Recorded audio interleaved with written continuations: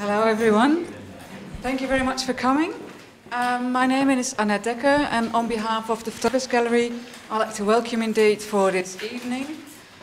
We're going to have an interesting program, I think, and I'll be introducing the three different speaker and speaker collectives in a minute. Before, I will quickly introduce the concept of the evening and why we came to it. But first of all, as I said, my name is Anna Dekker.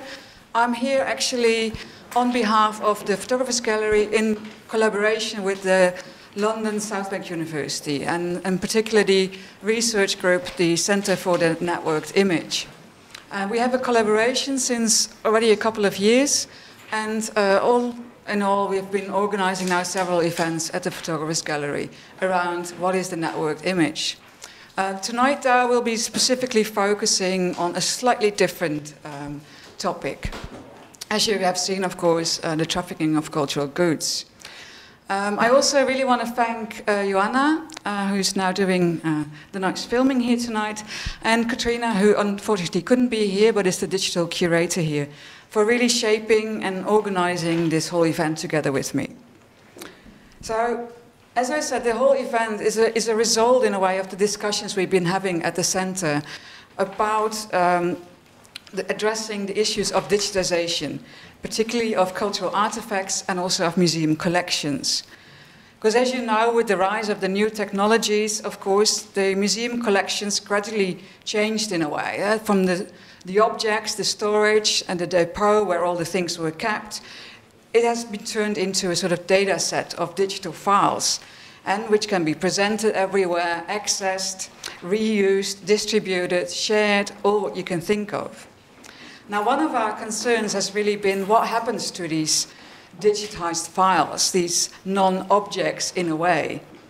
Where do they go once they are uploaded to commercial platforms, for example, where they are parsed and analyzed by algorithms, or where they were remade as 3D models and sometimes even sold for profit? Now, an interesting and rather well-known example, in a way, is Google's digitization project, the Treasures of the World, and which you have this website here. Although their endeavor, in a way, as they say, is to digitize as many treasures of the world,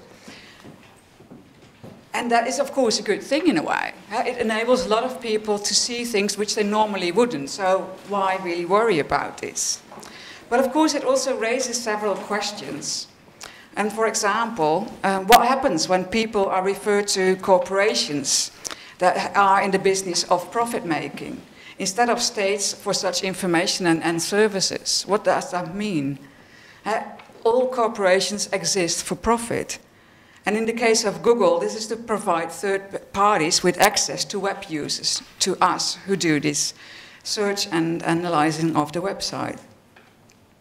And through this content that is generated, it also generates traffic. It tracks users and thus generates more data. The more data, the better it is, and the connections and predictions it can be made. And that's, of course, very valuable for the people that want that data. So inside Google Cultural Things, you can do all sorts of things with the material. You can zoom in, you can zoom out, you can turn it around, make selections, create your own curated exhibition. But you cannot really download the information. You cannot place it on your own website, really. You cannot share it or even reuse it in another context. You can just remain in their site. It's a very closed and controlled space in which you are doing the things that you want to do. And of course, that's a reason to it. I mean, if Google would let you go out, it would lose your data.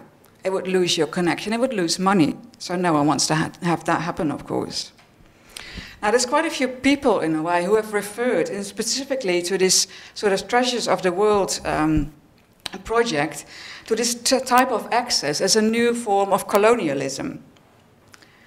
It's been called a commercial or techno-colonialism, in a way. And some even compare this to the motivations behind previous colonial collections, where profits were made from privileged access to certain kinds of information by exploration, discovery, and collecting. Now, recently, several counter-movements, in a way, have started. And for example, the non-governmental organization a collaborative initiative, New Palmyra. It collects data from international partners and uses it to create a digital reconstruction of Palmyra. They present workshops about the process, they share the models online, and all the data is in the public domain, so you can do whatever you want with the data. It has to be said, because oftentimes it happens that it's mistaken for this other project, which you might have seen for those that are based in London here. I recognize there's indeed a sort of like, yes, we know who this is, and we certainly know also where the statue was. This is the Palmyra Arcs of Triumph in Trafalgar Square, indeed, in London on World Heritage Day in April 2016, yeah, almost a year ago now. This act, in a way, gave very little credence, in a way, to the real complex history and context of this artifact. It really reiterated and reinforced a colonial mindset, in a way, in which Western society was portrayed as civilized, and other societies, in this case the Muslim society, as barbaric vandals, as Boris Johnson really famously has even said so in the newspapers. And as critics observed, in a way, after this event, the role of the West in the rise of ISIS, which led to the destruction, actually, of these statues, was really ignored, of course. Now, drawing attention to the importance of this freely shared memory and using the power of technology, the artist Mauritian Allahyari devised her own method to counter what she really considers to be this sort of new digital colonialism. In her project that's here, Material Speculations, she uses 3D modeling and printing to reconstruct selected relics that ISIS has destroyed in Syria, or in Iraq. And based on extensive research and discussions with archaeologists, with historians, the Mosul Museum employees, she gathers as many images and videos and maps about the artifacts as possible. However, though, she really lacked the material needed to create a real comprehensive 3D visualization. So she started creating the models from her own memory and from the catalogs, the tourist snapshots, and her own imagination. After the whole model was done, she places a flash drive and a memory card that documented all the research inside of each of the printed objects to create a sort of 3D time capsule.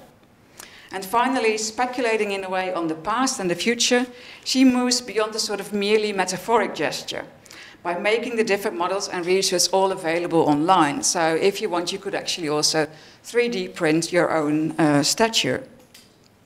In a way, you could say she proposes a new method for the reconstruction of history.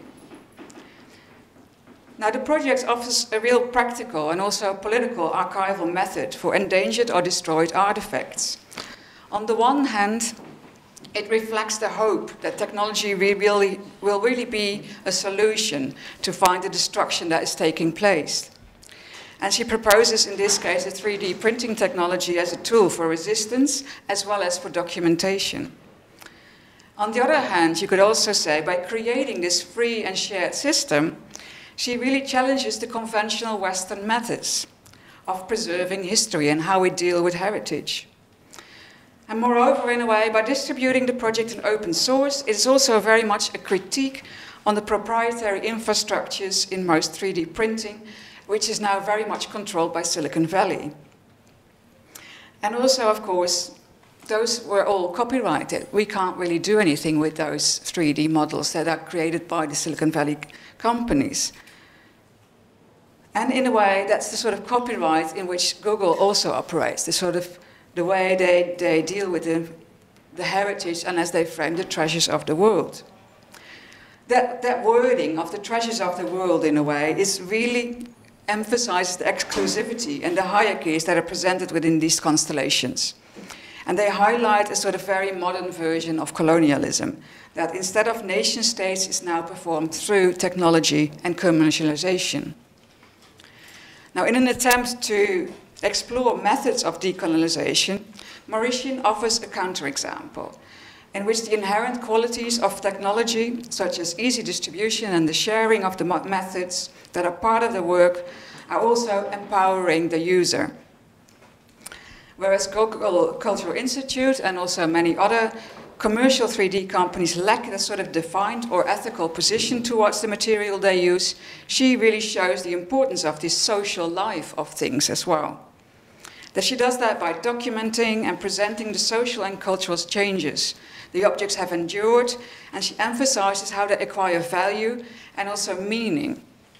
So rather than attempting to preserve cultural heritage in a way, she provides forgotten or destroyed objects and also their users with a new sort of agency to reenact in the world that is to come. Now, it was really in light of Mauritian's continuing interest in capturing and sharing cultural heritage that we've organized this evening today. And in the back of our minds, we have the question of how can we design archives and collections that admit to creating alternative futures, that recognize that people require the freedom to construct their own independent infrastructure to escape the time and even subvert, if they wish, the one-directional and neoliberal temporal constructs that have so often been tools of injustice as well. Now, in an attempt to further analyze this question, or a proposition perhaps even, we've invited several people today who will present their views on what could be a decolonialist practice. So first of all, I would really like to invite Özge Ersoy here. I will quickly introduce her, and then afterwards I will introduce all the others as well once they come up. So Özge is a curator and writer. She's currently based in Istanbul, but at the moment doing a residency at the Delphina Foundation in London. She works as a managing editor of MS.org, an online publication conceived as an artist-centered initiative. And she's also the program manager of Collector Space, of which she will talk more in a minute. Her main interests revolve around the question of how art institutions shape artistic production and how artists influence the way institutions evolve over time. And this is what she will talk about tonight as well.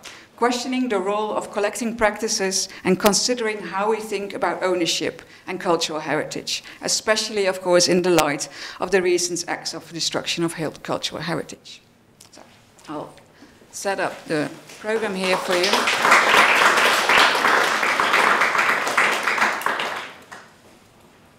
Thank you, Annette, for the introduction. Can you hear me? Okay. And thank you, the Photographers Gallery, for hosting us. And thank you for coming on a Friday evening. The real thank you goes to you, I guess. As Annette mentioned, I've been co-running Collector Space in Istanbul for the last 5.5 years with my colleague Haro Cümbüşyan.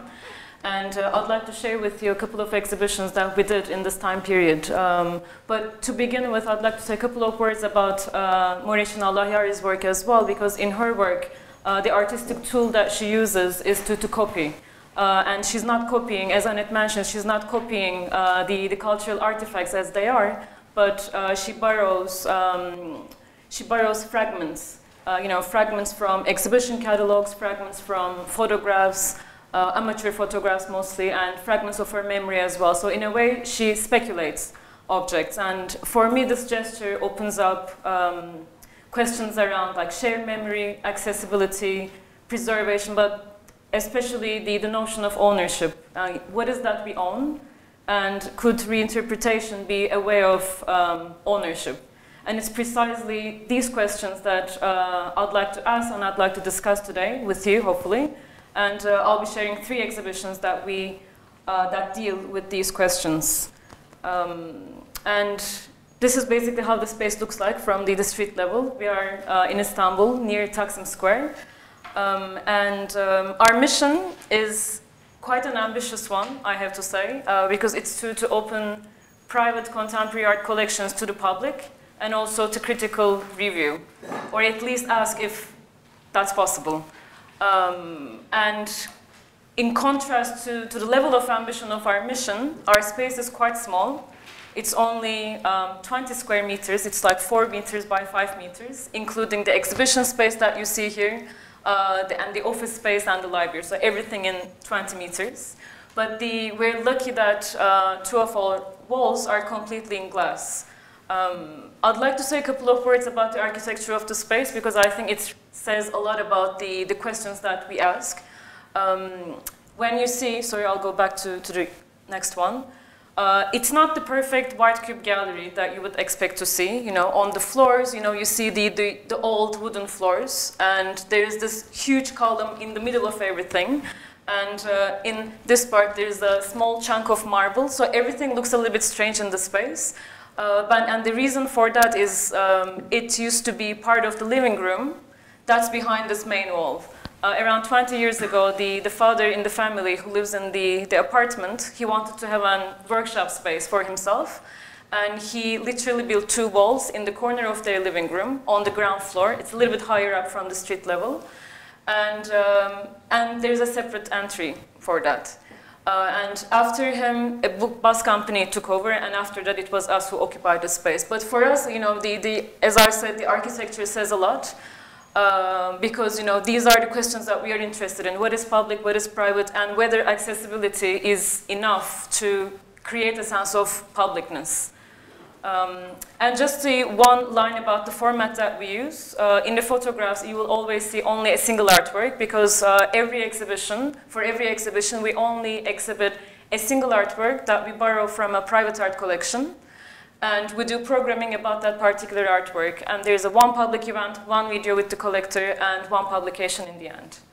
So the first exhibition I'd like to speak about is with a work by Julian Bismuth, the artist. And the person that you see on the photograph is Greg Goldstone, the mime artist that Bismuth collaborated for his work, Mime Works 1 to 4 from 2010. And if I can say briefly about what Bismuth is interested in, is basically how the question of how people communicate beyond language. You know, what do gestures say, and what is the limitation of expression there? And it was Julian Bismuth and Greg Goldstone, they choreographed the piece together. It's a half-an-hour piece performance, and it's only Goldstone himself who's activating the work. And the work is basically about things that occur around one artwork. So when he enters the gallery as the mime, he carries an artwork, and then he hangs the artwork on the wall, and then he sees something in the artwork, then his entire relationship to the artwork changes. So, and after that, you know, imagine like Alice in Wonderland, right? I mean, he climbs up spiral staircases, then he squeezes himself into a small box, or he falls off a cliff. So all of these acts, they are followed by his impersonation of different characters who are relating themselves to the artwork. People who are looking at it, the art historian, the collector, the artist, the Wall Street guy on the phone who's not really, he doesn't really care about the artwork. So all of these different impersonations. And, but there's no work. And the work is only suggested by the mime artist gestures themselves. For me, one of the interesting points during this exhibition, which lasted around 8 weeks, so he performed the work at least twice a day for this duration. It came up in a very informal conversation with Goldstone himself. I asked him, who do you think really owns the work? And I would probably expect a more, you know, kind of, what's the word, flexible answer, but he immediately said, the work is mine, because Julian Bismuth would claim that it's his work because he's the artist, he sold the work to a collector as the artist, etc. But at the end of the day, if you ask him to activate the work, he won't be able to do it. It's only my body who knows the work, and that's the reason why I'm the real owner. So it was a small and simple but provocative answer from his side. But then we went to the collectors, and the work comes from the Jean Solin collection in Marseille, in France. It's José and Marc Jean Solin who own the work. And when we spoke to them and asked, you know, who's the real owner and what does ownership mean to you, they told us that ownership doesn't have to be dependent on tangible physical artworks themselves. And for them, it's mostly about transmission of an idea. They've been collecting over 40 years now. They started in the early 1970s. And they are both psychiatrists, and they try to reflect their professional practice into their collecting practice. So the works that they are interested in, these are works that are transmitted by words, sentences, by instructions, by dates, by traces. So when we speak about ownership, they just say that they are transmitters or they are the carriers of knowledge of a particular form of art. And I think the way that they speak about ownership, it allows us to think about the idea of, what happens to this particular notion when it's based on only encounter and conversation. This is another photograph from the performance. And I will continue with a work by Anita De Bianco, Corrections and Clarifications, that we borrow from the Bas collection based in Istanbul. Anita started this newspaper project in 2001, and it basically mimics the regular format of daily newspapers. But the content that you would read is not the usual journalistic material that you would find in daily newspapers. It's rather a selection from the corrections and clarifications section. So you will see corrections of typographical mistakes or factual mistakes or statements to clear up misunderstandings that are published in daily newspapers. And the work is always printed in multiple editions. Think of between 500 and 5,000.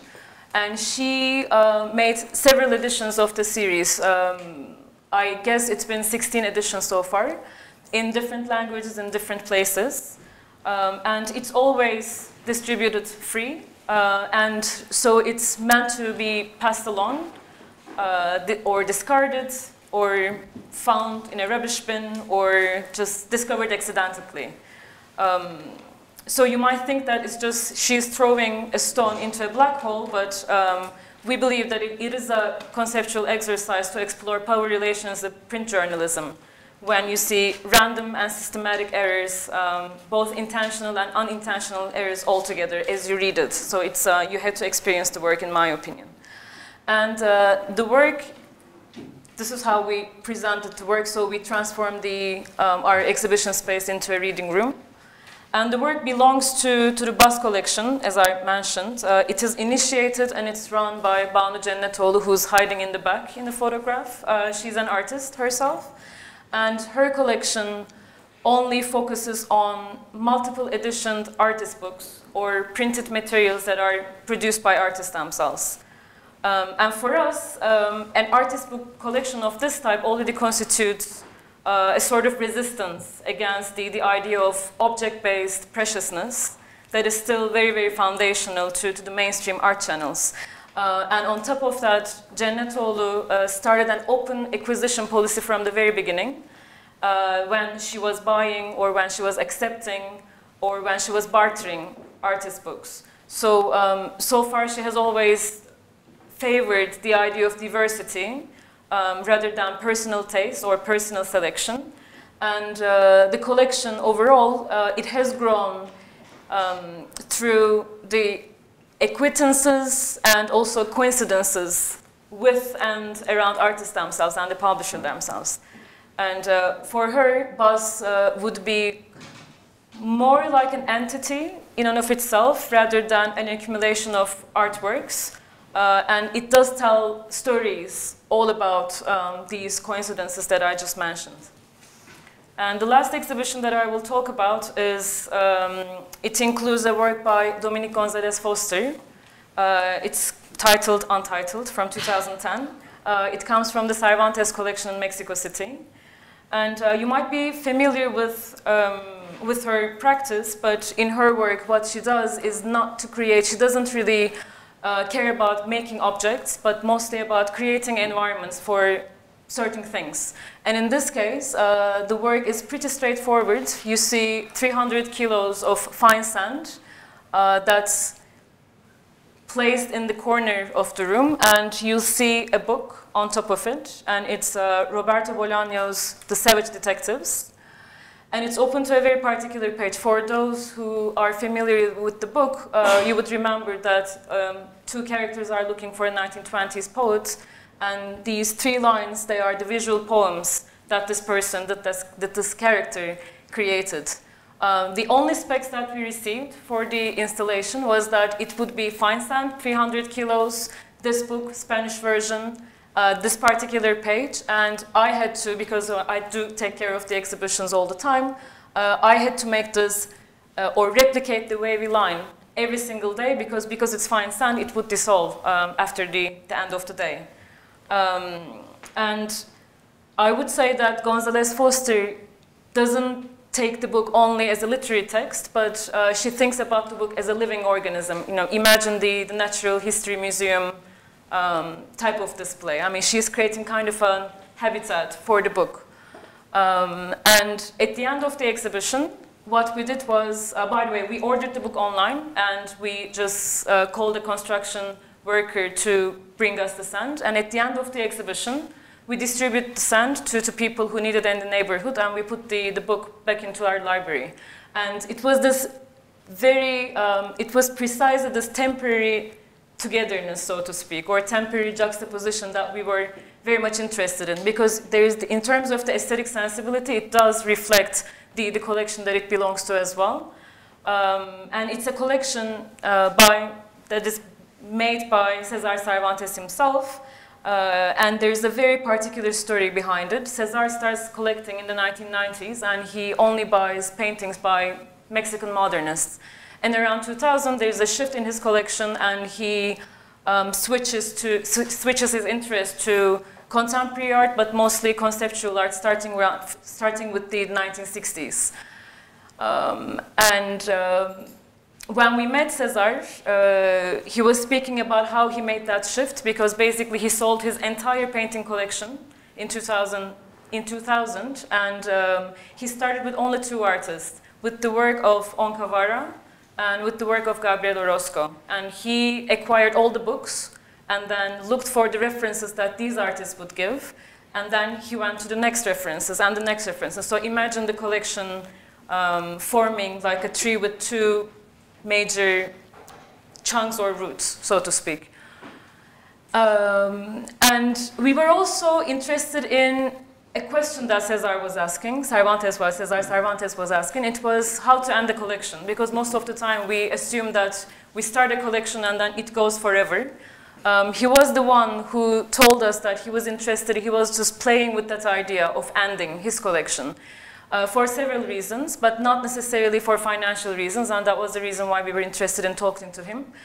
First reason was that he thinks that an art collection should not be very different from a film or from a literary work or a song. You know, as long as it can tell a good story and as long as it's consistent, it can as well come to an end.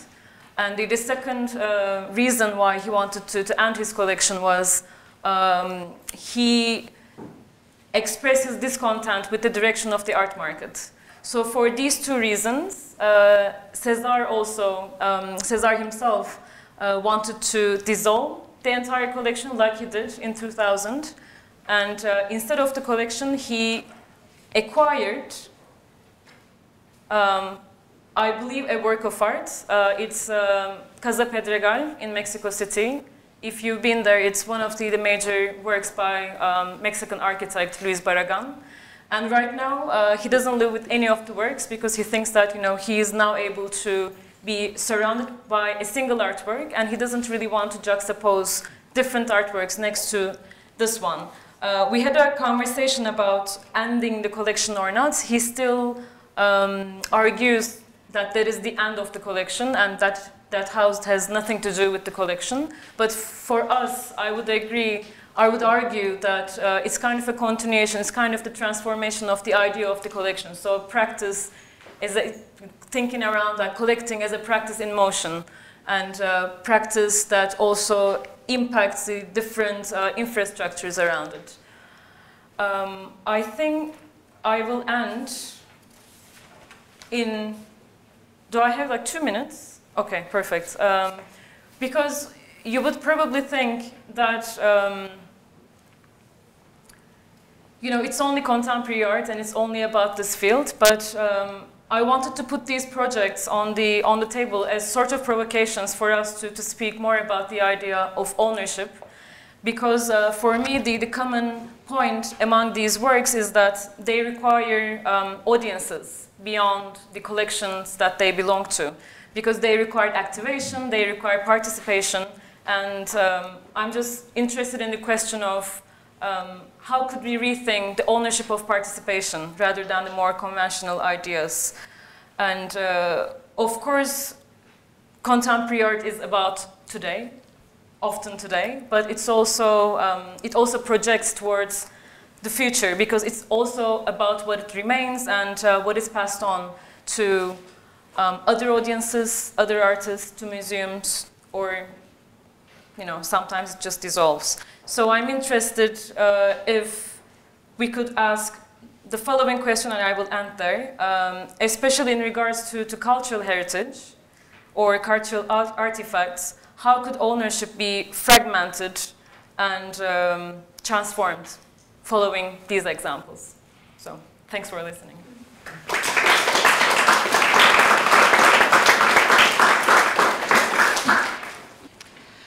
I think what was really interesting, I was in your presentation also, sorry, that it is indeed not just about giving access to people.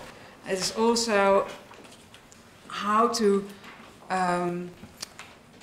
can you control access, and also for the audience, but it's also how can you set actually the terms for gaining access. And I think that's also something that I hope to be coming back to after the three presentations.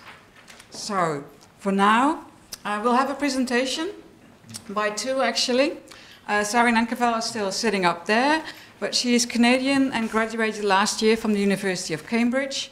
In her research, she focuses on the destruction of heritage sites in conflict and the discursive representations of these events through the media.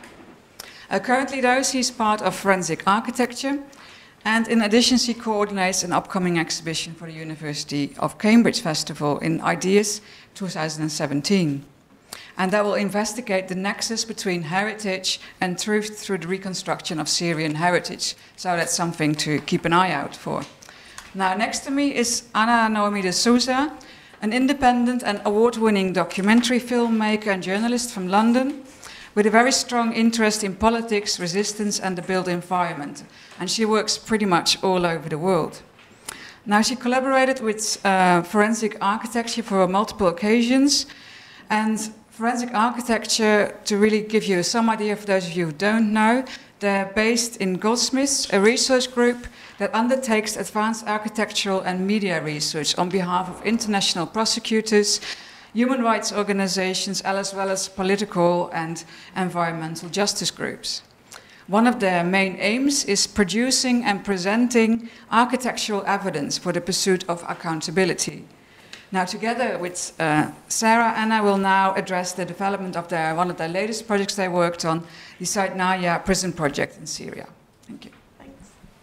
Thanks very much for inviting us to be here today.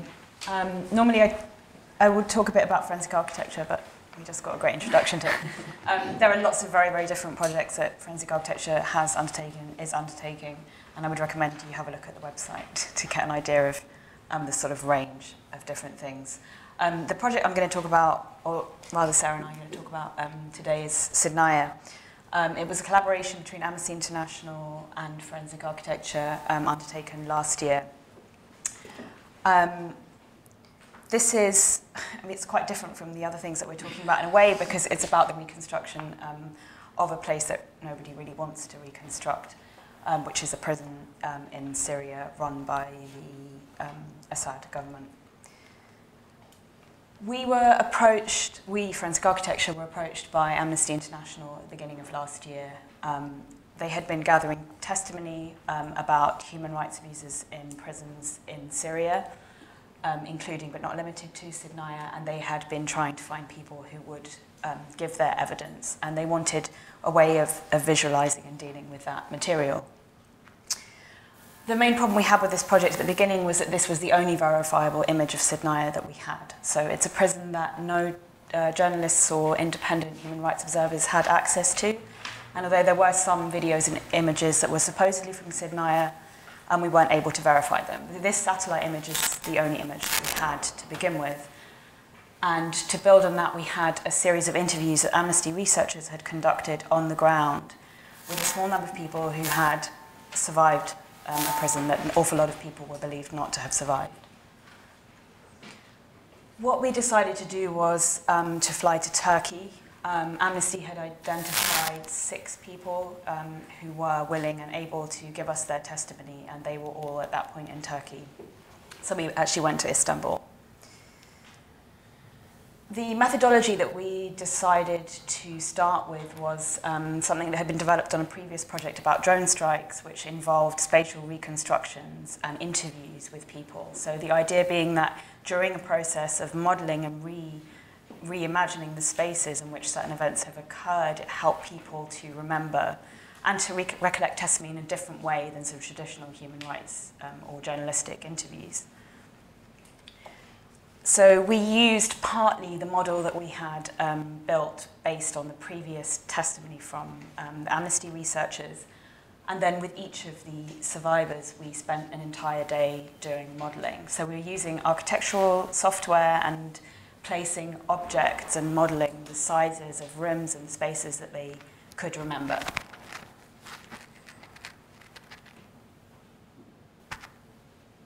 So I'm going to play you a short clip here. I should warn you, these are very points, very graphic descriptions of things that happened to people whilst they were in detention.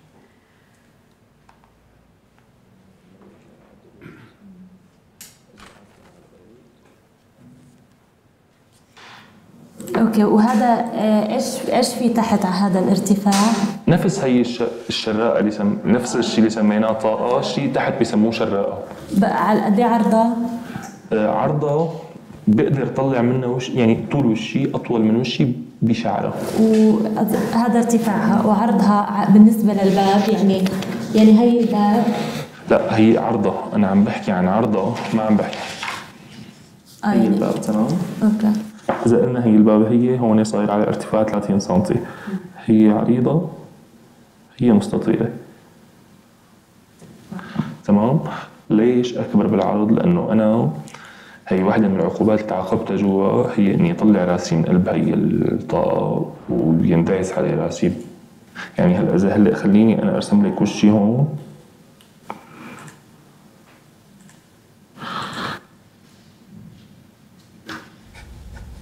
بمرة من المرات نحن اجى السجان طلب قال ليش ما نضيف زنزانتكم؟ لانه نحن ما عندنا مواد، نحن عالم جربانين، نحن ما عندنا مي، نحن ما عندنا اي وسيله لحتى نقدر نضيف الزنزانه.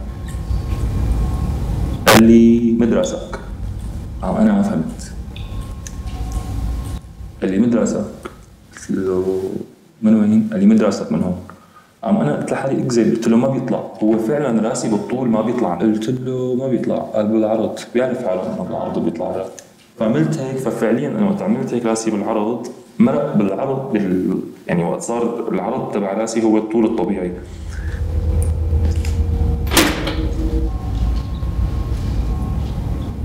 وبعد ما طلعته بالعرض رجع جلس لي بحيث صارت جوزة حلقي على زيق هذا الزيق تبع الشراء بسموه. انا صار راسي برا ونط هيك بكل وزنه نط ودعس على راسي. طبعا انا هون بلش يعني في قطع تنفس، في شيء بدماغي بلش انه حسيت الدنيا عم تدور حوالي. دعستين 3 انا حاولت اسحب وشي، رجعت واسحب وشي، عم حاول اسحب وشي، قام علق هون خدي على الحيز وصار ينط ويدعس ينط ويدعس ينط ويدعس لدرجه انه صار يسيل الدم كلياته على الارض. طبعا انا عم بحكي القصه بثواني، بس هو الم شديد جدا واذلال شديد جدا، وتركني يعني فيكم تقولوا شبه فاقد الوعي. So what you can see here is an example of how the modelling of a very specific spatial detail has then led on to the recollection of what Amnesty really was interested in, which is the testimony about human rights abuses within the prison. It's also for us an example of how the architecture of the prison was being used as a weapon of torture against people who were incarcerated there. So part of the modelling process, as I explained, was using this architectural software. The other part that was very important was sound. Sidnaya, like other similar prisons that we also heard about, the detainees were kept in almost complete darkness for the entirety of their incarceration. For some people that was many, many years. They were blindfolded when they were moved around the prison. Actually, the recollections that they had of the spaces that they saw in the prison were very limited, but what they did have was a very rich and detailed memory of sound and different sounds of the prison. So we started to work with those sounds. Lawrence Abuhamdan is an artist in private ear who works with sound. So he was talking to detainees about what specifically they could recall, what had they heard, and how loud were the sounds. There was a lot of work on whispering and sounds that were travelling up through the building, and it was helping us to build a picture of what it was like being incarcerated there.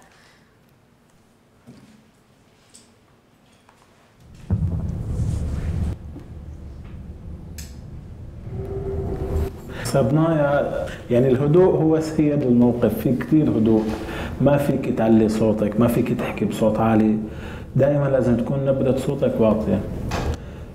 فهذا الشيء بخليك تسمعي كل شيء. بيبني تصور للأشكال والأشخاص معتمد على إيش؟ على الأصوات اللي ممكن تصدر أثناء وجود هاي الأجسام الخارجية اللي موجودة معه. فممكن هو يعرف الشخص من وقع خطواته، ممكن يعرف الشخص من صوته، ممكن يعرف مواعيد مثلا الطعام من صوت أوعية الطعام كذا.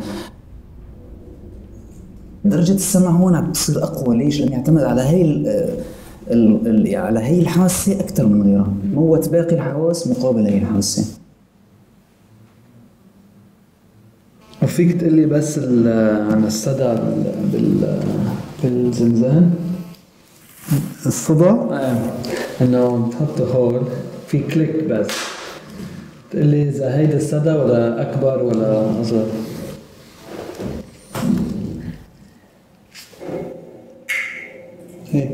هيك كتير ناشف يعني. ما كتير في صدى. ما كتير، في ناس كتير. في ناس كتير. ما بصير في صدى، بس لو يكون قاعد واحد لحاله ممكن يكون في صدى.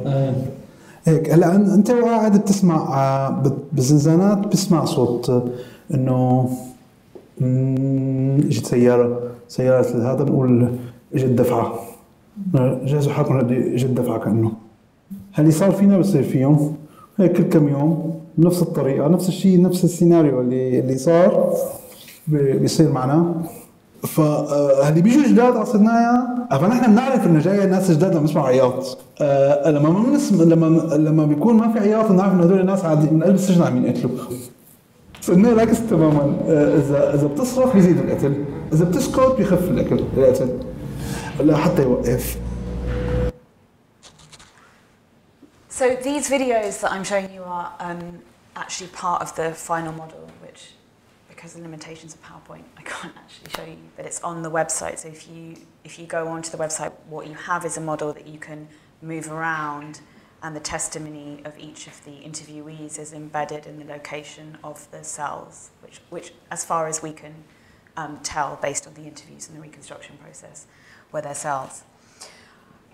There is one important point about this project, which is, and I think relates to reconstructions and replicas in general, which is distortions and the contradictions. So obviously the people that we were interviewing had suffered incredible trauma.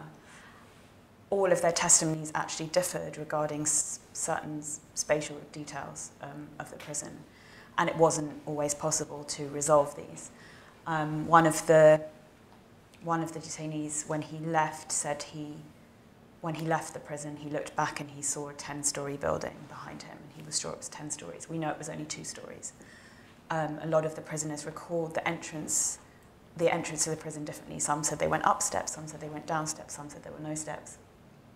But their moment of arrival at Sydney was also terrifying, so it's perfectly understandable to us why those distortions and contradictions exist. But the challenge of the project was finding a way to work with those. This is a short example of one of these cases.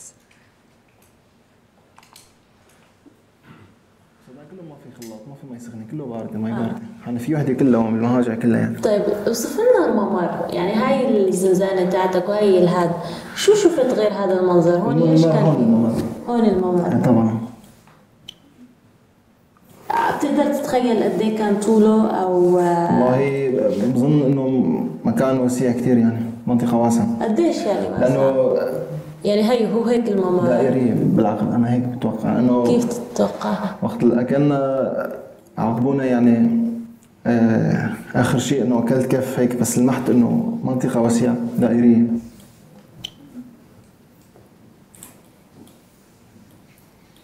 بس الدرج اللي طلعناه يعني كثير أخذوك هيك ويجعبوك هيك، عرفت كيف؟ ايوه من كثر الضرب ما تعرف تميز انت، انا بتوقع دائري انه هيك المحتى بتذكر لا لانه ضربني كف بس فتحت عيني يعني ما بايدي.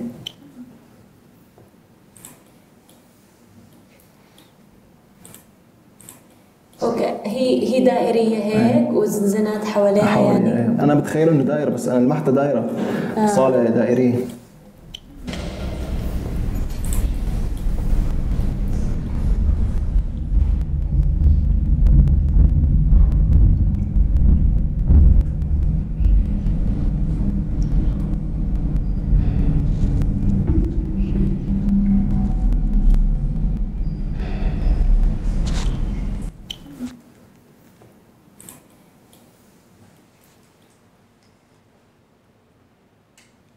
So this is an impression from the website that I was describing to you. This is the reconstruction of the prison and the location of the different cells, and then those videos. So this video, Anas's memory, even though we know it not to be correct, as in we know spatially the corridor is a straight line, is included in it, and that was one of the ways that we just were trying to work with the distortions.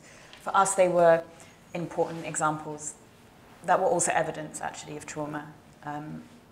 And of the violations that had been committed in Sydney.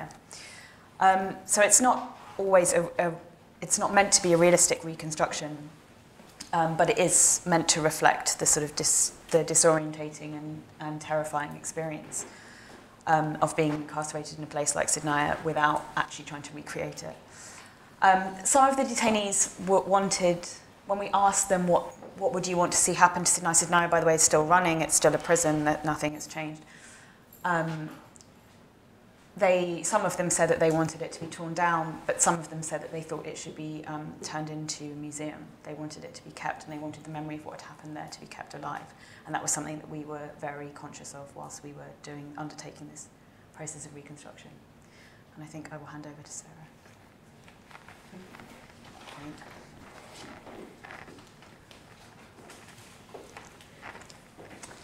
So, to bring this back to the kind of heritage element of the talk today, so I think that there's a lot that we can learn from the Sydney project when it comes to kind of digitization and reconstruction of heritage. On the one hand, there's the kind of utility of the techniques and methods that we used, and then there's also the value of integrating local knowledge with technology. So, as Annette touched on earlier, one of the key issues in modern heritage preservation and practices is that local knowledge is often ignored, or if it's collected at all, it tends to be sort of considered separate from and inferior to kind of expert knowledge. And for far too long, heritage preservation has kind of worked to sanitize and decontextualize the very sites and objects that it aims to protect. So as Annette said, it used to be, that Western archaeological teams go in and they employ locals to dig up artifacts, and they take these artifacts away, they put them in European museums, or they were sold into the art market. And now, while this is not quite the same common practice, we do have this kind of digital colonialism where Western teams will come in, they'll collect data, or they'll scan a building or an artifact, particularly the material qualities of that building. And then the data is taken away and it's used and manipulated thousands of miles away from its sort of source. And the narratives that accompany it are also used and manipulated thousands of miles away, and we do tend to end up with a completely different understanding of the sort of significance and history of a site that you get when it's experienced in context. And so as a result, these kind of modern heritage narratives and practices that we work with tend to sort of necessarily reject the local identification of the significance of a site, and it does enhance class distinctions that are established through the sort of circulation of culture as a commodity. You know, and as Mortian has so eloquently put in her past and present work, technology is a political medium, and the kind of process of reusing and reinterpreting heritage through technology does bring a new set of values and meanings for both the original artifact and its sort of reconstruction. So used irresponsibly, the digitization of heritage can further widen the gap between the local experience of a place and the data that's collected by archaeologists and heritage professionals and then turned into narratives that are presented to the public in all these different ways. The example I was going to use for this was the 3D printed art of Triumph from Palmyra. It put up in Trafalgar Square. And I agree that there's this kind of need to move away from this monotonous sort of neo-colonial narrative into a new model where multiple voices are seen as equal contributors to the protection and presentation of heritage. So this kind of brings us back to Sednaya. And the good news is that as we have seen in the Sednaya project, there's huge potential to incorporate local knowledge with technology and to bring these two things together as equally valued sources of evidence and knowledge for reconstructing and preserving buildings and other material things. So the first sort of key benefit of this approach, I think, from a heritage perspective, is that we are able to kind of reconstruct both experience as well as materials. And this has a huge impact both in the kind of research process and the presentation of our findings. You know, with heritage, it's the experience of a site that makes it more than just a pile of stones. It's just a building until we have memories and traditions and experiences, however sort of horrible these may be. And we do see this, you know, with a lot of sites that are, you know, Holocaust memorial sites, different things like this where they have been kept sort of despite their very dark past. And, you know, who better understands or has a wider range of experiences with this site than those who live with and care for it.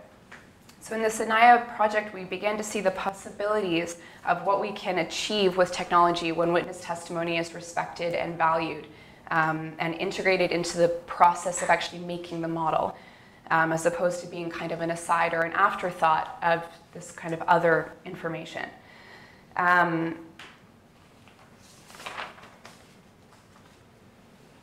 it's more interesting not only for the researcher, and, you know, it allows us to, there was all these questions we would never have thought of in the Sednaya project had, you know, we not sort of been asking witnesses about this and things that we would never have considered. So it brings kind of a much more interesting experience for the researcher, but also for the viewer. You know, in the presentation of Sednaya, which we can't sort of see on the website, but it's this very powerful, detailed, and engaging experience where you can click through all these different things and hear these different experiences, and it sort of both brings to light the horrific violations in the human element of what we're trying to convey through these sort of architectural models.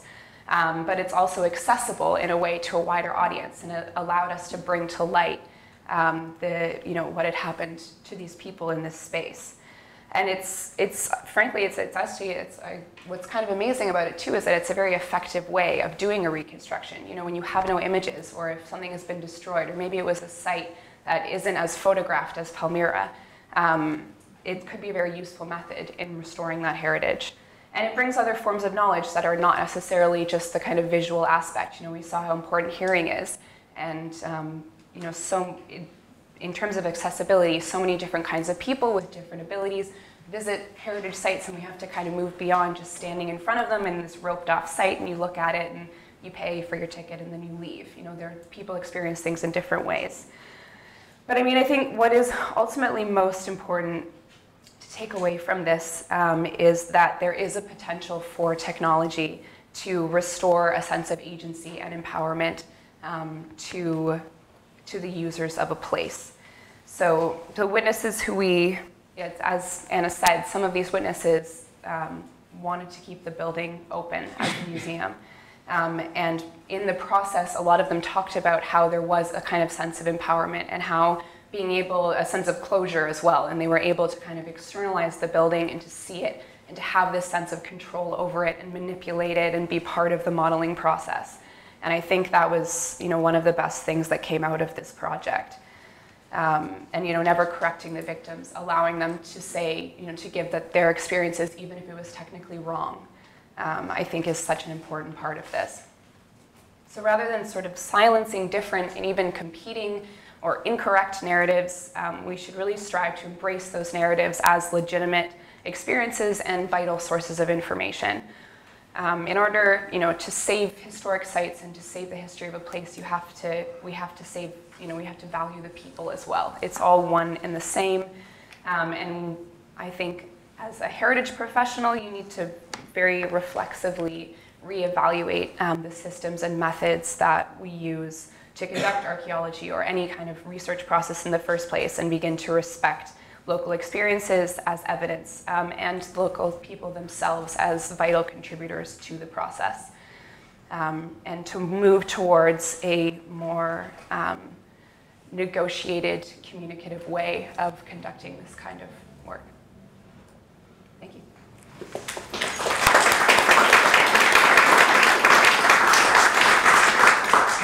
Great, thank you both very much for this very enlightening talk indeed. It's very interesting, of course, indeed, how communities are becoming more and more important, and even those communities are people, individuals, whose past has been completely rubbed out, and perhaps indeed through these new methods can imagine a new future for themselves as well.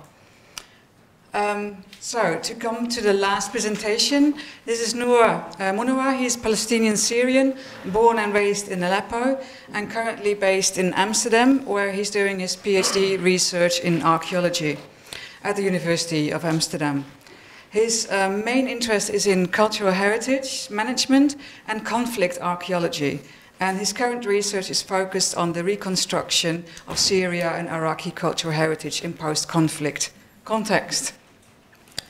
He will address the various attitudes toward cultural heritage sites in these conflict areas, and he will focus on how these intersect with identity and collective memory. So we will continue perfectly from the last presentations. Thank you. Thank you for having me. Thank you for Annette, Iona, everyone participated in this event. Can you hear me well, Iona? That sounds good. Okay, great.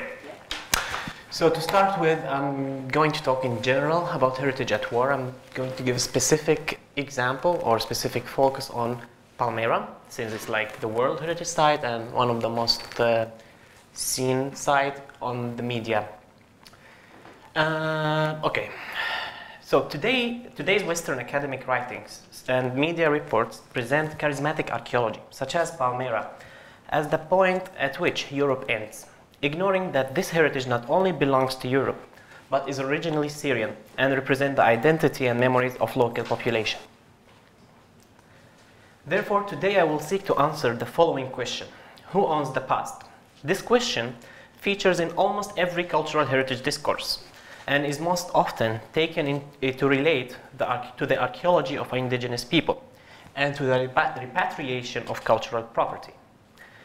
The question may also be posed, however, in relation to the cultural heritage in conflict zones. My talk today explores the issues that arise from the destruction of archaeological sites during the ongoing war in Syria.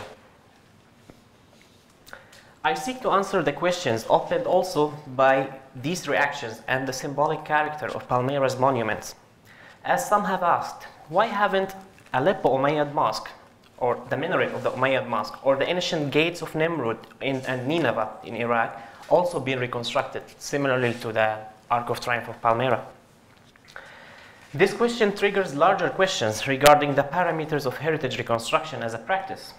Isn't through the process of decay and loss that monuments are incorporated into archaeological records? Furthermore, Isn't damage or destruction just another phase of the life history of monument, albeit a less positive one in terms of long-term preservation? Finally, I will discuss the issues that need to be considered when attempts are made to restore monuments in a place of ongoing conflict, such as the perimeter of Palmyra. Since the revolutionary movements or the so-called Arab Spring in the Middle East and Northern Africa turned into serious armed conflicts in Egypt, Libya, Syria, Yemen, and Iraq, numerous national and international initiatives have emerged to promote and protect cultural heritage. The threats of cultural heritage destruction, differ from country to country, as much as the level of damage that occur to archaeological sites and facilities. Fears and concerns have rapidly grown after ISIS controlled the World Heritage Site of Palmyra in May 2015. Social media platforms started rapidly to recirculate videos and pictures of the jihadi militia destroying the artifacts of the Mosul Museum to bring the attention to the fact that Palmyra might shortly face a similar fate.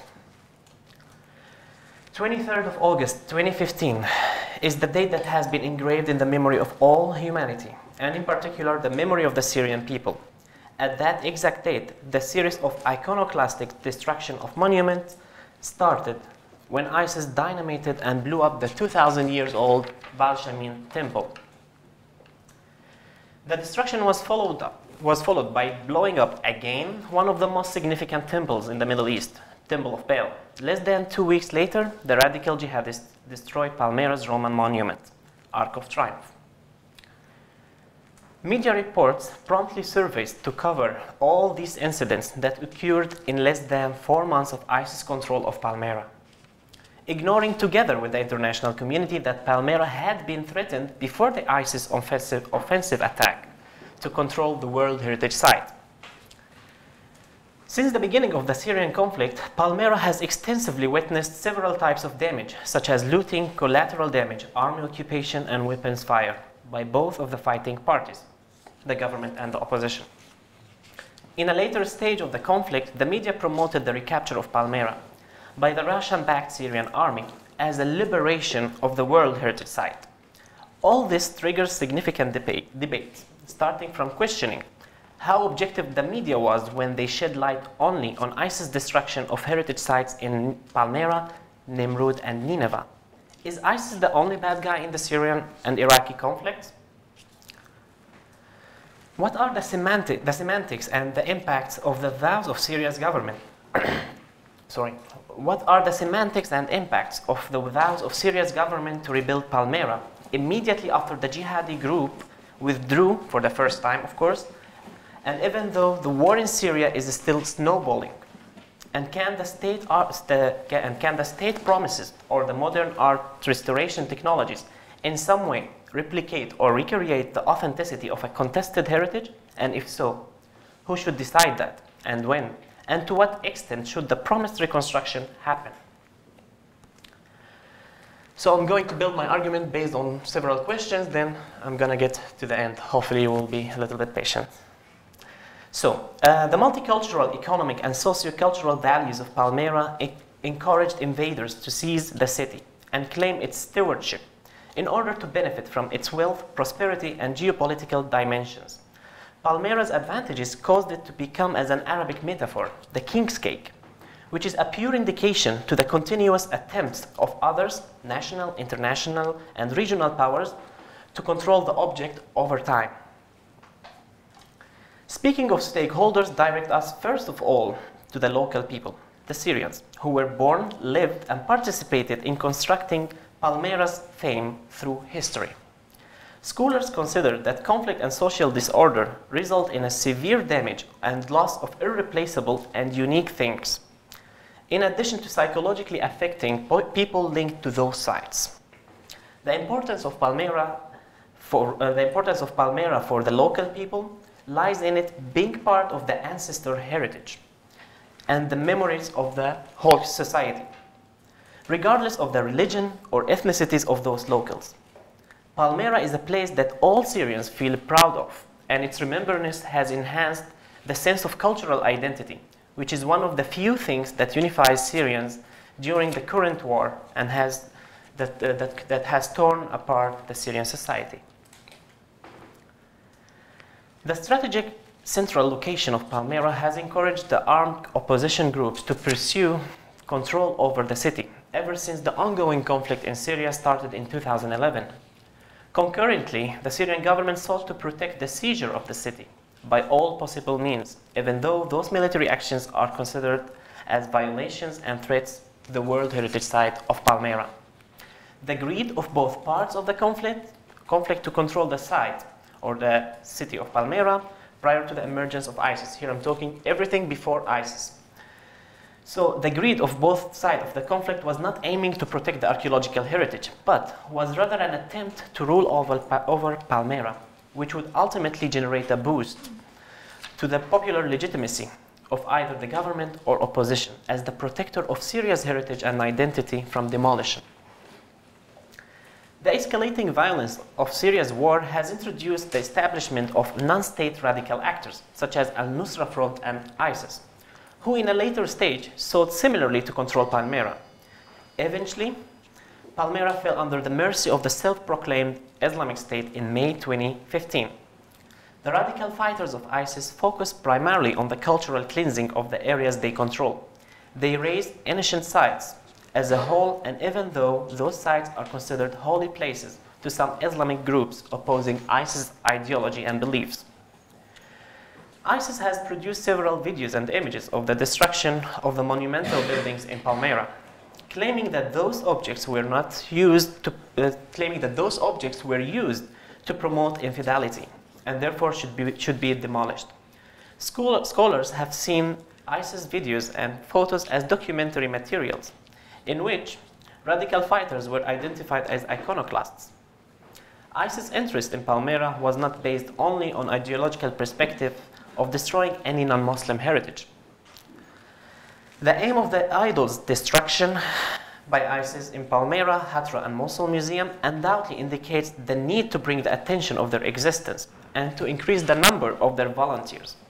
The other factor is that ISIS aimed constantly at erasing the extraordinary collective identity and memory of Palmyra in a way that would facilitate creating a new identity and memory of the place to represent the new population of ISIS. On the other side of the tragedy, on the other side of the discussion, the tragedy of the last 5 years is that heritage destruction has appeared to focus on the self-image of the West, Russia, China, and how these global powers manage this conflict on the political, humanitarian, and even cultural sides. After ISIS controlled Palmyra, people started to whisper about a possible Russian military intervention to support the Syrian government army in the combat against terrorism in general and ISIS in particular. 4 months later, Russia declared that backing the Syrian government to liberate Palmyra from ISIS' hands is one of their priorities. March 27, 2016, the Syrian army recaptured Palmyra for the first time and liberated it from ISIS. But another type of occupation took place by the Syrian and Russian soldiers. Nevertheless, the Syro-Russians celebrated the liberation of Palmyra by holding a concert of a Russian orchestra. An online speech of Vladimir Putin, as we can see, the president of Russia, was broadcasted on the same Roman amphitheater that ISIS used less than 10 months prior to that to behead a group of prisoners. This confirms how heritage is usually utilized during war periods as a weapon in propaganda battles. The latter point evidenced that the Russian propaganda aimed to asserting that Russia is not just a defender of a tyrant regime in the Middle East, but is also the defender of Western civilizations, values, and traditions.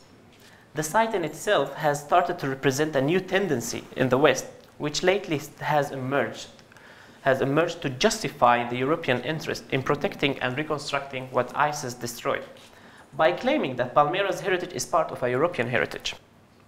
The West, including Russia, sees the heritage of the Near East as being part of Europe's story and the origins of the Western civilization.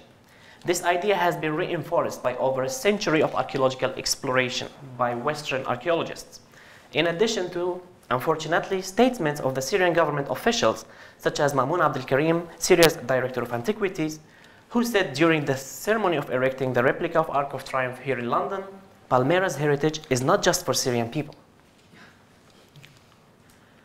3 months ago, or several months ago, and while the majority of the media reports were busy with the liberation of eastern Aleppo, Palmyra was suddenly reoccupied by ISIS after the shocking withdrawal of the second largest army in the world, the Russian army, together with the Syrian government army. No one has a clear idea what had happened there. Why did ISIS retake Palmyra while the whole world was in shock and busy with the consequences of Trump's winning of the American elections? And the humanitarian catastrophe in Aleppo was escalating at the same time. However, some political analysts and observers stated that the reoccupation of Palmyra was an attempt to shift the media attention from covering the war crimes that took place in eastern Aleppo by the Syro-Russian forces. In January 2017, as many heritage specialists expected, ISIS destroyed the Tetrapolon monument and damaged the nearby theater, as we can see. The hardest challenge of heritage is yet to come, since the destruction is not all that is threatening heritage at war zones. The real test for Palmyra, for instance, lies in the reconstruction plans that are being prepared. Conflicts play a major role in changing the urban and social and power structures, and therefore meanings are being transformed. Based on that, reconstruction plans provide a transformation and new interpretations of heritage, particularly in the aftermath of war, when new narratives, legends, and symbols are required to rebuild the nation. It's worth to mention that destruction and reconstruction can be the two sides of the same coin, as they both aim to political goals and exercise powers through and over space. Equally, it's often said that history is written by the winners. Therefore, the one who has the right to control the reconstruction processes will be the one who decides how the Syrian and Iraqi heritage will be remade. Up until today, the Syrian war has clearly not ended, but the reconstruction of some parts of Palmyra has already been carried out. Less than 1 month after the retaking of Palmyra, a replica of the triumphal arch had been recreated from Egyptian marble and later erected in London's Telegraph Square. Noticeably, the recreation of Palmyra's arch has not reproduced all of the same features of the original destroyed arch, especially the height, material, and most importantly, the reconstruction generated dilemmas of questioning the authenticity of the monument. The reconstruction of the Ark of Palmyra represents a similar attempt to the Russian one when they entered Palmyra. Its main aim was to push propaganda on which side of the conflict would be able to reconstruct and rebuild the cultural heritage in the aftermath of war. Moreover, the replica project missed several elements which are usually taken into consideration with physical reconstruction after wars. The reconstruction of Palmyra has been tied to issues that surrounded the process of destruction itself, such as cultural identity and collective memories. The replica of Arc of Triumph is now in Dubai. And then the last aim is to put it back in Palmyra again. Of course, it went from London to New York, then Dubai, there's going to be in Palmyra. Anyhow. Physical reconstruction is part of the post-war recovery and is deeply connected to politics, economy, and culture. Simultaneously, reconstructing places in the aftermath of war cannot be separated from the psychological and the social reconstruction of the wounded societies. After the end of the war in the Balkans, reports indicated that local population in the Balkans felt disconnected from the reconstruction of their heritage, since they were often not consulted about the reconstruction plans. And specifically in the case of the Stari Most Bridge in Mostar city in Bosnia and Herzegovina. Furthermore, the conflict can be protracted on the social level and continue for generations when there is a decision to be made about whether or not to rebuild symbolic sites. The aftermath of reconstruction of cultural heritage can be as destructive as the destruction itself and has the power to prolong violence even after the end of civil war. Concerns and worries have arisen in regard to the Syrian and Iraqi heritage fates, since no one wants to repeat the Beirut experience, when the reconstruction was mainly focused on the commercial part of Beirut's old town. The post-conflict reconstruction of cultural heritage should be incorporated with the reconciliation of the local population, with all its divisions, ethnicities, sectors, religions, regardless if they were supporting at some point ISIS or the government or everyone. As long as they are part of the local people, they should participate in making the decision. Simultaneously, the reconstruction should avoid the misuse of the people in power to ensure previous examples of post-Civil War reconstruction that were directed to serve and support a particular side of the conflict are not repeated, such as the case of reconstructing Spain after its civil war, and the Iraqi case when the post-war reconstruction aimed at erasing the Ba'ath identity after the US-led invasion in 2003. To conclude, rebuilding, recreating, restoring, or even reconstructing of movable and immovable heritage must not be carried out when the war is still ongoing and should not be rushed or controlled by one party, generally the victorious one.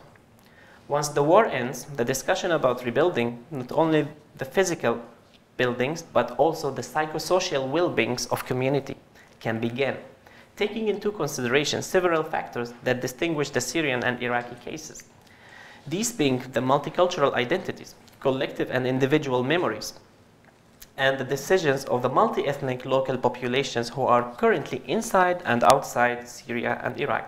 In my view, no rebuilding or restoration plans can be safeguarded at this stage of Syria's unfinished war, and it's wrong to believe that even state or the modern art restoration technologies can in some way replicate or recreate the authenticity of a contested heritage.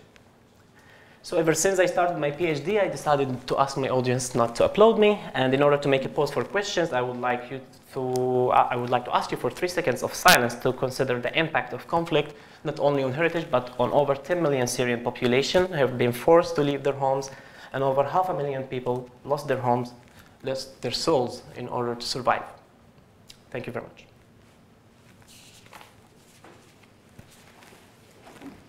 Thank you very much, Noor, for a great presentation again. I would like to invite all the speakers up and then go over to you, to the audience, because you talked actually a lot already about the audience now. So I think it's definitely time now to also hear the audience here and hear what your views are on ways to capture, to present, to preserve cultural heritage.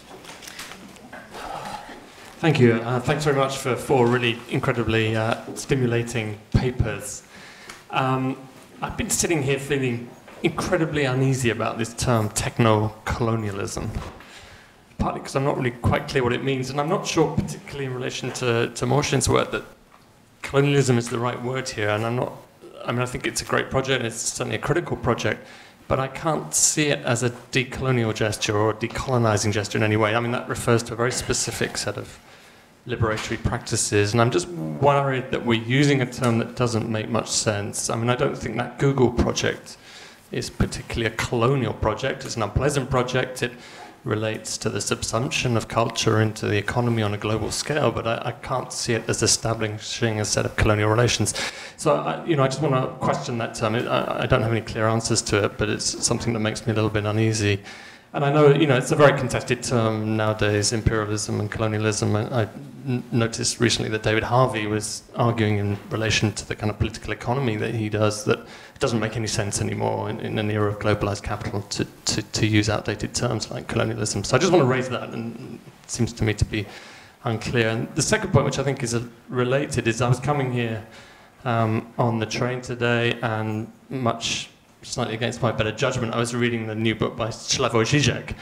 And the first chapter of that book engages very specifically with the issues that we're talking about today. I think it's called something like Global Capitalism and Its Discontents. And he makes the point that actually Western powers are very, very happy for people to talk about these questions.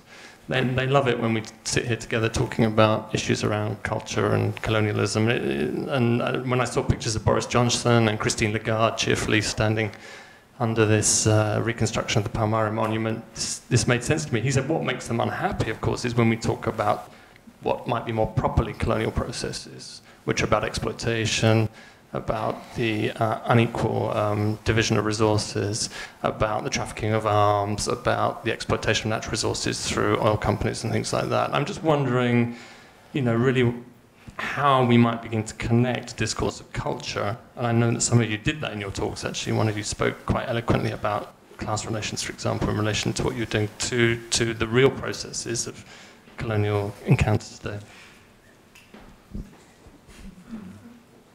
Anyone wants to? Yeah.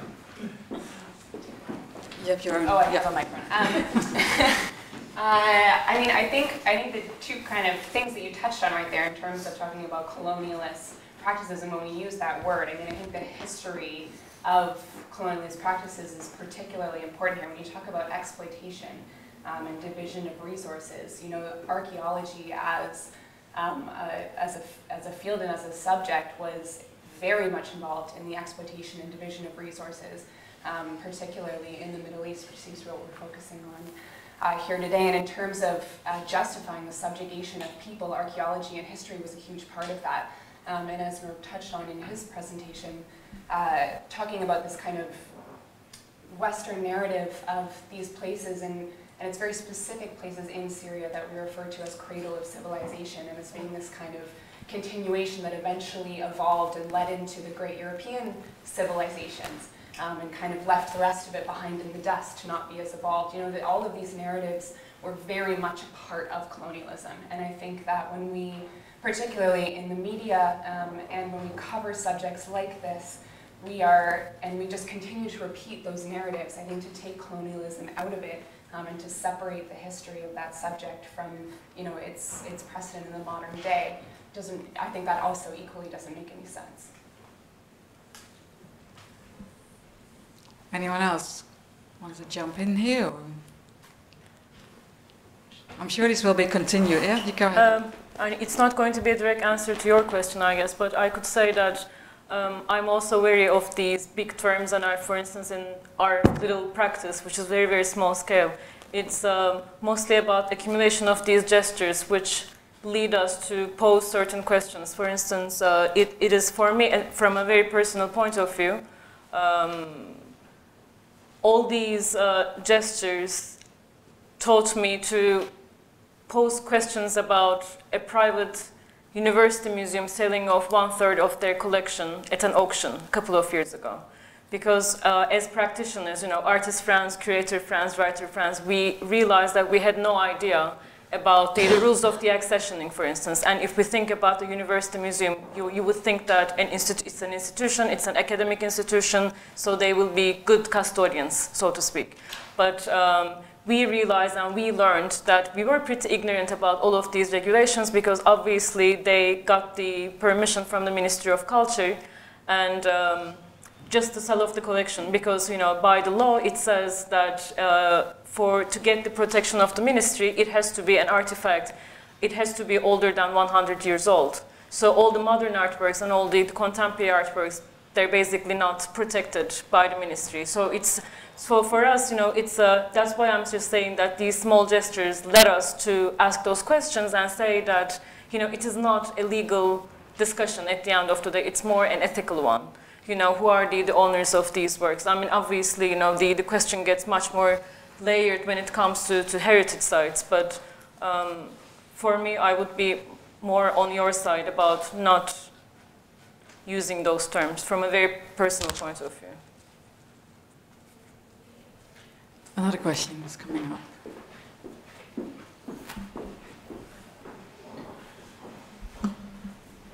Thank you. I just wanted to say thanks to Nur for giving us a very good explanation of what contemporary colonialism actually might be.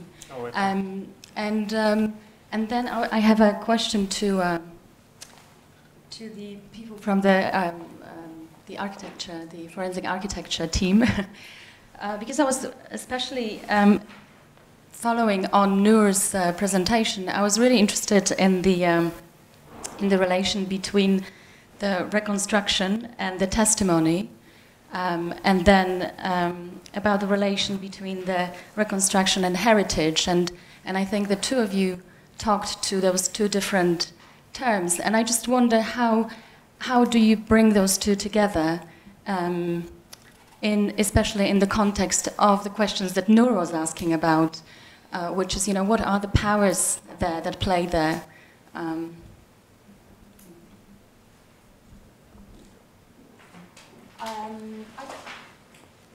don't know whether you bring them together. I think what we tried to do in Sydnaya was specifically not recreate the experience of Sydnaya for an audience, although it was at the same time a sort of report and a sort of documentary project. And there are aspects of the project that had the potential to be more realistic, and which we decided against. And we had a lot of discussions about that during the project. So we could have recreated the look of the cells much more realistically, and that was something that we strove not to do because we ethically was not something that we were comfortable with doing.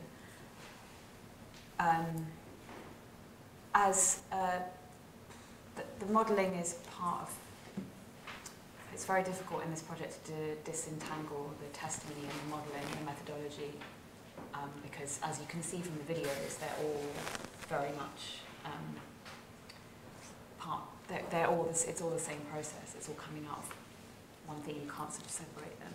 I mean, I think for me, it wasn't necessarily about making any kind of equivalency between. I never even attempt to make an equivalency between what the victims of Sydnaya had gone through and the kind of loss that's experienced when heritage is destroyed. I don't think that's comparable. But what I sort of took away from it and took away from the methodology and what I sort of hoped to get across when I was speaking was just the kind of idea that people, witnesses in the case of human rights and, kind of local people in the case of heritage studies, is that there is so much to be learned from that, from giving value and respect to their testimony in that case, and to kind of, taking, I think that for me was the takeaway, and that's how those two projects are kind of connected, in my opinion. Yeah, this also, I mean, it was a project about raising awareness. It's part of a campaign to raise awareness, and that was really fun. That was what we were trying to do with this project. But when Noor and I were talking just briefly earlier, and we just mentioned Sydnaya, and you said you already had a concept of Sydnaya. And yeah, because it's I like it because you're supporting my argument in some way or another about the objectivity of the media. Because I'm not sure if everyone familiar here with the concept, because in Syria there are two major prisons that have been deployed during the war. Sydnaya, one of them, it's been deployed since the 70s, and the other one in Palmyra. So when ISIS entered Palmyra, they didn't destroy only cultural heritage sites. They also destroyed the Palmyra prison. So my question would be for them, for their project, since they are doing forensic architecture, why do we reconstruct something that exists now? Sydnaya prison exists, and we could in the future get in there. Why don't we reconstruct something has been already destroyed, for instance? And that's the first part. The second one would be why do we have to reconstruct a scar in the memory? If you are let's imagine anyone here, he had an accident, hopefully not, and you went to a doctor, and the doctor told you you have a scar in your face. I can reconstruct it, and you will have it as it is, and we can leave it, or I can heal you, and we can delete it from your memory, and make a new operation for you, and forget about it forever. So why do we have to reconstruct a dark heritage sites, if we may say? Yeah, I don't know if we do. I think that the people giving testimony about Sydnaya had decided to participate in the project specifically because Sydnaya is still operating and because they felt they had a sense of duty, of responsibility and generosity to people who are still in prison there. And that was the only reason that they were putting themselves through was an extremely difficult process. I don't think, but again, the idea was never really to reconstruct Sydnaya. It's a human rights reporting tool. It's a document. It was about giving people a platform also to be able to bring, to sort of bring their experiences to light and giving. And I was just sort of thinking, it is it seems so obvious, but it is kind of amazing actually how many people don't believe witnesses. There's one guy who keeps going after us on Twitter, who keeps, he's a man who works at a university in Australia, and he keeps coming after us over a different project that we did where we reconstructed a mosque that had been bombed in a US airstrike. And he keeps saying, well, who are these witnesses? And these are people who were there, whose families and lives were horribly, horribly destroyed based on this airstrike, and many civilians died, which the U.S. military denies, but that's a whole other problem. But there's this man who keeps going after us saying, like, how do you know that these witnesses are good witnesses? Like, how do you... Well, we spoke to them and they were there, and we trust them and we respect them. And he just it's been this bizarre Twitter war that's been going on for a long time now with us and this one man. But he just absolutely doesn't understand, where we're getting our sources from. Like, these aren't sources. They're not. This isn't evidence. So I think giving people the platform to be able to tell their stories and to tell their experiences in a way that's respected is really important. Got one more question here. I just wanted to bring the question of technology possibly back into the discussion. Obviously what constitutes the kind of heritage object has always had this thing around an original and a reproduction, or in terms of reconstruction, it's always with the idea of some original event. And somehow, I guess this evening is suggesting that by technology, I guess we mean the internet and digital tools, is in some ways creating a new possibility for authenticity. But I just also think you might think that, technology is another kind of reproduction in terms of, say, simulation. So it's not like, why do we... one can see all the reasons locally why you might want to engage in a forensic architecture using technology, or using, Noor, as you were saying, advanced technological means of reconstruction. But I just wonder what you think the promise, maybe I'll simplify the question there, what do you think what is technology doing in the actual process? What is the agency of technology in your projects? What's the politics of the technology in the project? Well, you want to answer, or should I can say briefly. I think the kind of politics of technology is that it is both. It has this massive potential for inclusion and this massive potential for exclusion. And I think that's kind of the tension. Is that on the one hand, it's so great that we're able to bring in. We have the possibility, at least, to bring in so many different voices. In ways that are accessible, like we have never had before, and to be able to communicate with witnesses and communicate with people on the ground in ways that we never could. And then on the other hand, technology is expensive, and it's often in the hands of the few, and there is this unequal division of resources about who actually controls technology, and I think that is kind of where the tension lies for me. From my perspective and from archaeological perspective, technology in general is more like a documentary tool, because technology cannot replicate or recreate the authenticity of a destroyed cultural heritage site. The same example I gave about the Arc of Triumph. Arc of Triumph was established like 300 BC by the Roman emperor to to represent the victory of the Romans, who in some point in the history humiliated the queen of Palmyra, Zenobia, and took her in chains to Rome.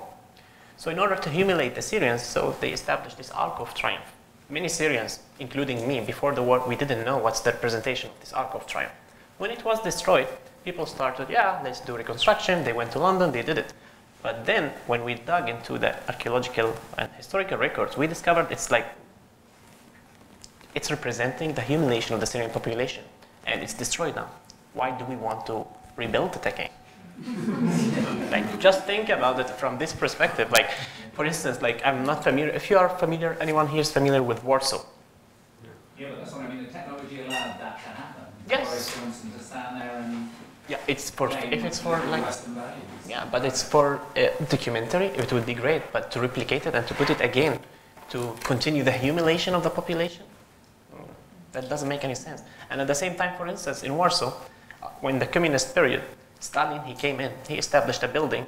It's like a twin brother of the Seven Sisters in Moscow, the Palace of Culture in the middle of Warsaw. Polish people, they tell you if you want to see the best view of Warsaw, you should go on the top of Palace of Culture because you can see everything except Palace of Culture. Seriously, so if this Palace of Culture is destroyed, do the Polish people want to rebuild it again? Because Stalin, he built it to remind the Polish that the Russians were occupying them at some point or another. And the same point here, and this is a contemporary example. We can use the technology. They use the technology for the Buddhas of Pamian. Since 2003 until now, the Swiss and the Japanese government, they were funding 3D reconstruction with lights. And now, like 2 months ago, they realized that they want to do physical reconstruction. So now, in September, they will gather in Japan to put a plan for physical reconstruction. Although the local population, they don't want to rebuild these Buddhas because mainly, like the population there, they are Muslims. They said, we're not Buddhists, we don't want a Buddha statue here. But they accepted the point of 3D reconstruction. But physical reconstruction, they didn't accept. But anyway, nobody cares because there is money for that and politics plays a major role here. So that's why I'm telling you, like, technology is a really tricky weapon and can like continue the conflict on a social level.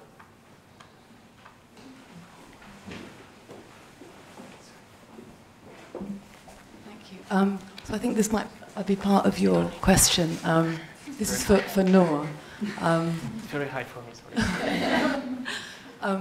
You showed some very powerful images in your presentation, and it struck me that so much of this is about spectacle and a war of images. We have these images of deconstruction, and then we have these images of reconstruction. And as we know, the videos by ISIS and the photographs by ISIS, it's all very much about a performance, the costumes, the camera angles, the way that the objects are being destroyed, for example, in the Mosul Museum. So the image is so much part of this propaganda machine, and we share these images over social media. And I'm wondering, and also the same with Boris Johnson and his image in front of the National Gallery of the reconstructed arch.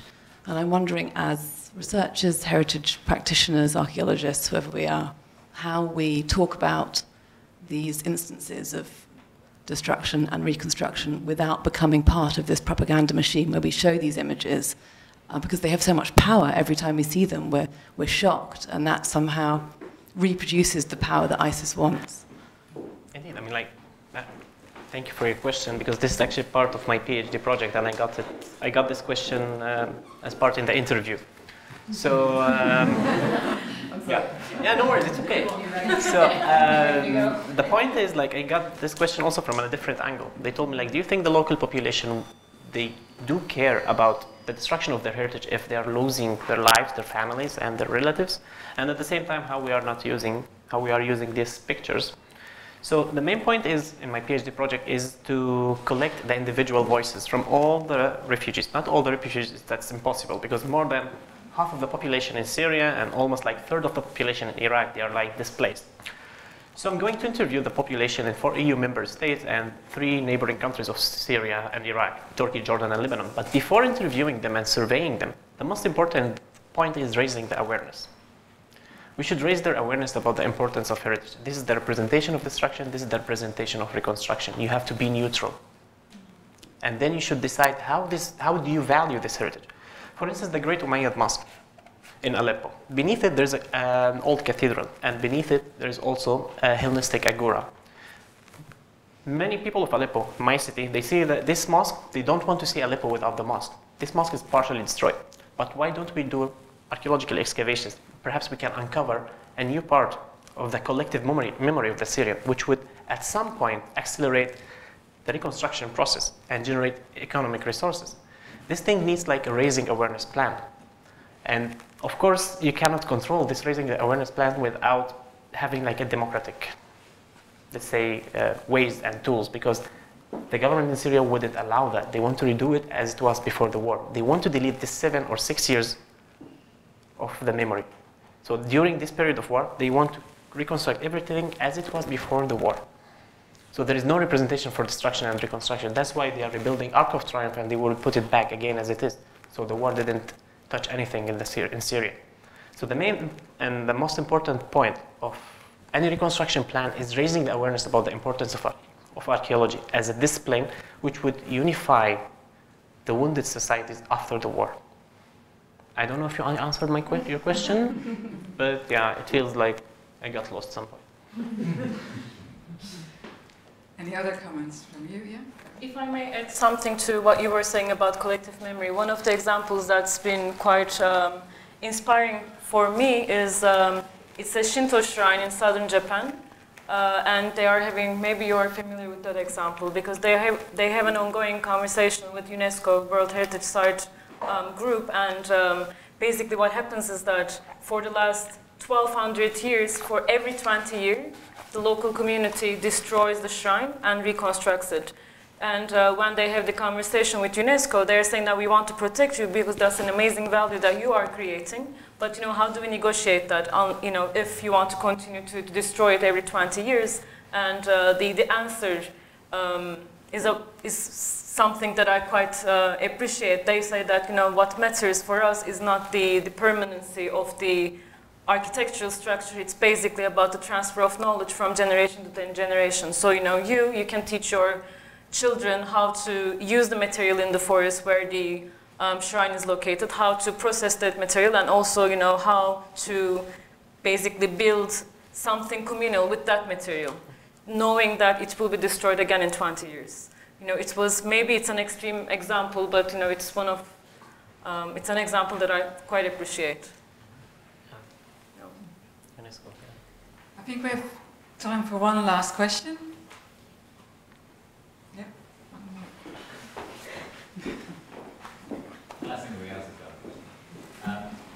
This is another attempt around, there's heritage on the one hand and then there's technology. But I just wondered about time, particularly in relationship to your last response there.